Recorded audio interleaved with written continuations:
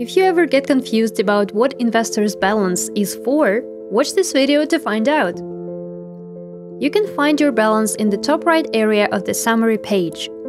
When you deposit money to the platform, it usually appears on this balance. The money on your balance is like the money in your wallet. It's not invested, and you can decide what to do with it. What can I do with the money on the balance? You can either invest it or withdraw it. How to invest the money from my balance? Go to the Invest page and open the portfolio where you want to add the money. Drag the slider Current Size of the Portfolio to the right until it reaches the amount you want, then save the portfolio.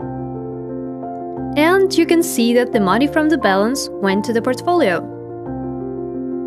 How do I add money to the balance? If you click on the Add Funds button in your profile, you will find the platform bank details. Use them to send the money from your bank account. It should appear on your balance within 1 to 3 working days. What else should I know about the balance? The most important thing about the balance is that ideally it should be empty.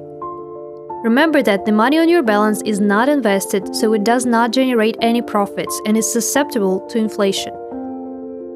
If you have money on your balance and you don't know why, you should probably check your portfolio settings.